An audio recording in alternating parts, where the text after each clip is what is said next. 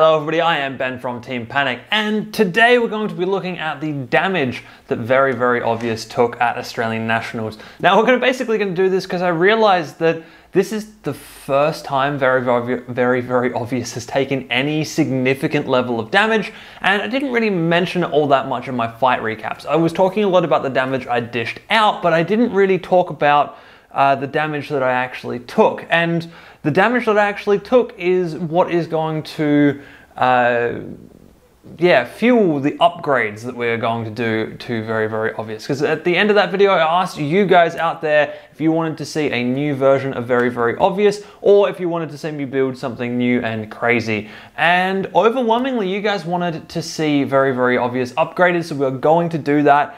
And today we're going to talk a little bit about the damage, then we're going to talk a little bit about the upgrades that I want to do based on the damage that you're about to see in here. So to get all of this stuff started, I need to bring you in here. Okay, so we're going to kind of do this in fight order. Now, I could kind of just talk about all of the scratches and nicks that are visible right now, but I do want to do this in a little bit of fight order just so that it makes some semblance of sense in this video. And to do that, we actually need to start with the back. So if I hike this guy around, just like this, you can see along the back wall here, there's a bunch of chunks taken out of this HDPE panel. This is done by Rumblebee, our very first fight. So all of this yellow you can see along the back here is all Rumblebee. This peel out through the middle is not Rumblebee. That is a horizontal spinner that we'll talk about later on. But this is all Rumblebee, and this actually worked really well because in underneath here, there is only a 3mm piece of hardened steel, and it is Swiss cheesed. There is so many gaps and holes in underneath this HDPE outer wall. Just as a weight saving measure, that wall needed to be there, but I knew I was going to do this. And also, this guy is actually rubber wobbed in place. There is a little rubber grommet in between the HDPE and the wall. So I can't really flex this too much by hand, but it does give a little bit of flex when hit really hard. Now, this I'm going to keep doing because this worked really well. All of these chunks taken out of the back here are chunks and points where he didn't get enough bite on me to do any real damage. Eventually he did manage to get a good bite and throw me over, but each of these little catches, especially these ones you can see where the entire piece of plastic has been removed entirely, that is perfect because that means that all of that energy went into ripping the plastic and very little got transferred into the body of the robot. I think it's this rip in the bottom corner over here where he actually finally grabbed hold of me and threw me over, because I can actually lift the robot on one finger off of that chunk of plastic that is semi-ripped at the moment. So I think that's actually the hit that got us flipped over upside down. Yeah, so speaking of being upside down, if we then hike the robot round again and face the front a little bit, there is this gash along the top here, which is into some Lexan. Once again, being a plastic material, even though it is Lexan, he's just kind of ground along the top of that, which is really good. Because once again, it's a lot of energy that didn't go straight into the robot. Instead, it just kind of ground off a little bit of plastic, which I could have replaced, but I didn't have a spare piece. And you know, at the end of the day, it wasn't all that critical on there. And then finally, round at the front here, we have a little bit more damage. That's this scuff mark across here, and actually maybe a little chipped piece of HDP on the side here, but this scuff mark along the front and that scuff mark there, all caused by being upside down and being chunked at with the weapon. Oh, and then of course I have to talk about the weapon pulley. So all of these big vertical gashes you can see in the weapon pulley, so all of these along here, this one along here, and I think it's actually two in here, because you can kind of see there's one that kind of goes that way, and then there's one that goes a bit this way. And there's a separating line between them. So I believe this is actually two chunks out of this pulley, which is quite cool. And all of these are caused by being upside down and riding around on the bolt head. This big chunk up here is not from that. This big chunk is from something else we'll talk about in a little bit. Yeah, so I think that is that fight. There wasn't really any damage in the pothead fight. Then we did the rumblebee fight and took all of that damage, and of course lost that fight, and then went straight on through into the Stormfront fight, which is the big vertical spinner. So from that fight, there was a lot of damage to the tooth of the weapon, which I can get this back in frame somewhere. It's actually on the leading edge, so let's scoot you back somewhere. There's a bit of damage down there on the front of that weapon, but I mean, it is a little bit hard to tell with this weapon in particular because it's taking damage and giving damage all at the same time, so that is a little bit difficult to tell which damage is from what and from what weapon. But the big one, and the one I really should have talked about in the fight, is actually not on this side. No, it is on that side. Check this out. There is a massive hole in here. This hole is just very scary. That is one of like almost perfect shot against me in this fight. So that is a direct hit from them and their weapon. It has annihilated the HDP. It's gone straight through the outer armor in and hit the hardened steel. It's taken a massive chunk out of the hardened steel right on my weld points. It's also completely annihilated a bolt that was holding everything in place here, and it was bare millimeters from the wheel. Now, if they had contacted this shot further over, this would have been a very different fight, because they probably would have taken the wheel out, or maybe would have taken the wheel out. I really don't know.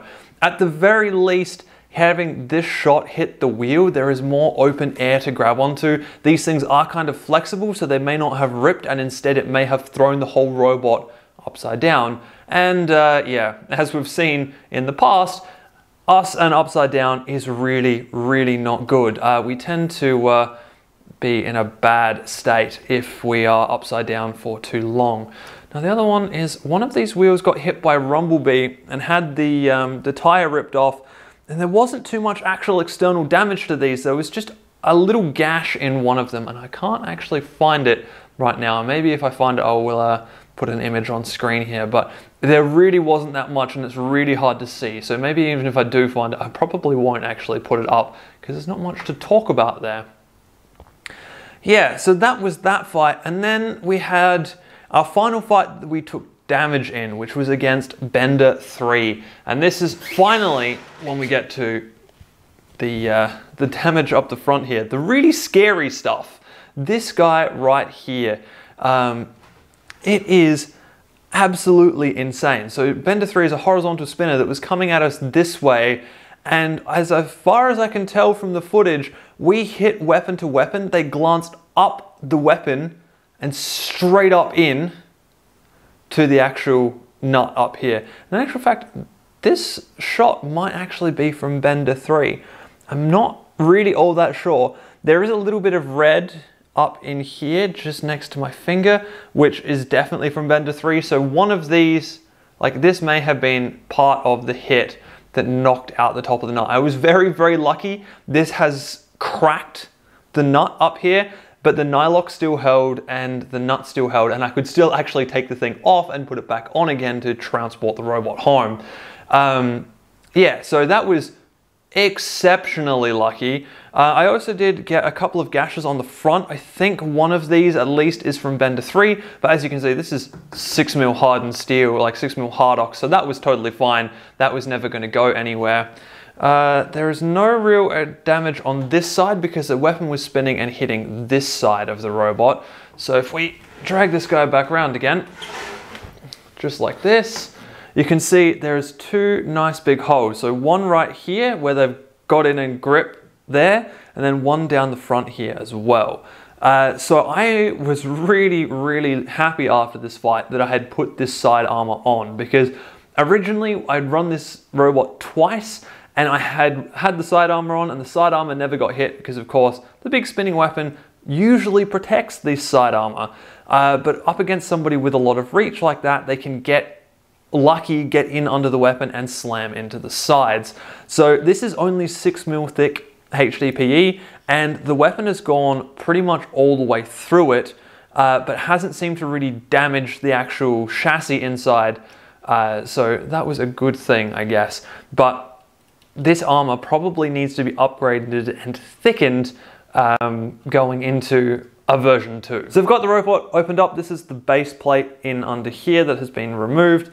And we're in here to talk about the final fight, because there's only one piece of damage that happened in the final fight, and it was self-inflicted.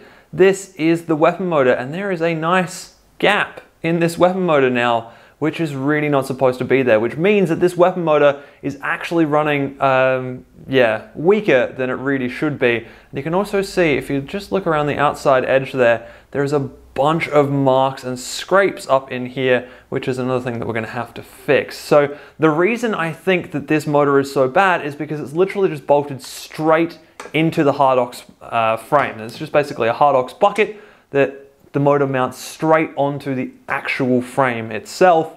There's no shock mounting, there's no nothing, it's just hard, straight mounted into there. And yeah, that's really not a good idea. The best idea would be to shock mount this motor into Very, Very Obvious's frame, because that would actually allow the thing to bounce and wiggle a little bit when it's hitting things, and it would not force all of this, the force of each hit, through the shaft and through the crub screws holding the motor together and stuff, because obviously they aren't strong enough to take that. The other thing too is that in here, so you can kind of see some of the triangles down here that I was talking about where the back plate is Swiss cheesed, and you can also see that there is a 6mm thick piece of steel sitting in underneath the motors, which is actually extra ballast. This is about 600 grams of extra ballast, and we're still underweight. So the whole chassis could get heavier, or we could add extra features to the robot by removing this plate entirely, which is something I want to talk about a little bit. The other thing you can notice in here is that it is a mess. There is just wires going absolutely everywhere, and that is actually where all of these rub marks came from. These wires came loose in fights and were rubbing up against the weapon motor, and that's because there is nowhere in here to bolt in any kind of shield or protection for that motor, and there is also nowhere to really bolt anything. So everything just kind of gets velcroed in where it will fit, and even this VESC up here is getting velcroed in place.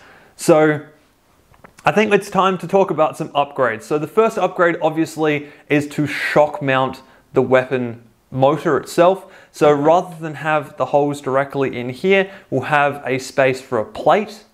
The motor will get mounted to the plate, and the plate will be shock mounted in up against the top here, so that it will still be able to drive the weapon around at the top, but at the same time it will have a small amount of shock mounting to it that will be a lot better. We're going to remove our extra weight plate, and we're also going to remove the brushed drive. So right now, Very, Very Obvious is running on the drill drive system, and I mean it works, but I've had it strip out at 2 different events now, and I can't be having that. I can't keep having the drive strip out, so we're going to do a different system, probably a really big brushless motor, like a longboard brushless motor, 2 longboard brushless motors, 1 on each side, with a straight set of gearing directly onto the wheels.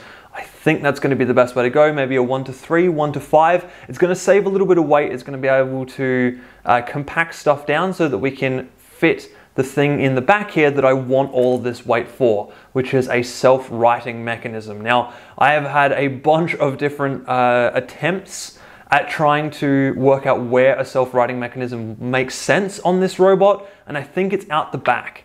I think it is actually between the back plate and the back armor here, so that's where we're going to put something. It's going to rest on the top, and it's going to leave it out that way, so kind of push to the side and flip the whole robot. So if this is the robot sitting here, it's going to flip the robot that way, that type of thing. So that's going to go out the back here, and that's where this extra weight is going to go. We're going to put another brushless motor and a big gearbox and a lever arm and a whole bunch of stuff in here to try and get a self-righting mechanism going, because this bot could be quite lethal up until the point it goes upside down, because the second it goes upside down, it's like just a plaything, basically. It's a plaything for its opponent, because I can't do anything at that point. I have no way to fight back. And that is what we need to fix. We need to have a way to fight back. And that way, of course, will be to self-right. So there's going to be, I think, some small-scale model testing that I'll do with this. I might build a 3D printed, like maybe ant, maybe beetle weight chassis that's just weighted correctly at scale, and see where I can get the self-righting mechanism working. But I think it's going to be out the back here.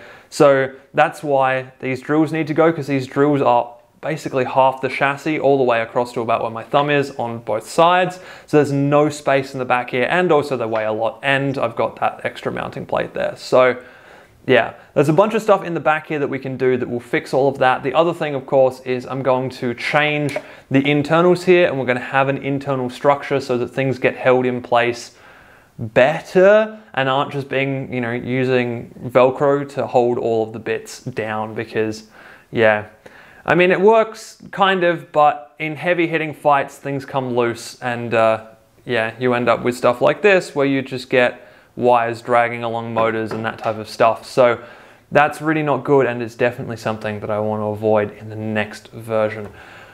Yeah, okay, well, that I think is going to be the end of this video. I've kind of gone over the damage, I've gone over what I want to do with it. It's probably going to be kind of mid next year that we start looking at this guy again, but it will be a brand new rebuild from the ground up. I will recut all of the hard ox parts and go again, although I may keep the weapons, because at the moment there's nothing really wrong with them. They need a bit of a balance, but other than that, they should be okay to keep fighting. So yeah, there you go. Hope you guys have enjoyed that one, and I will see you in the next video.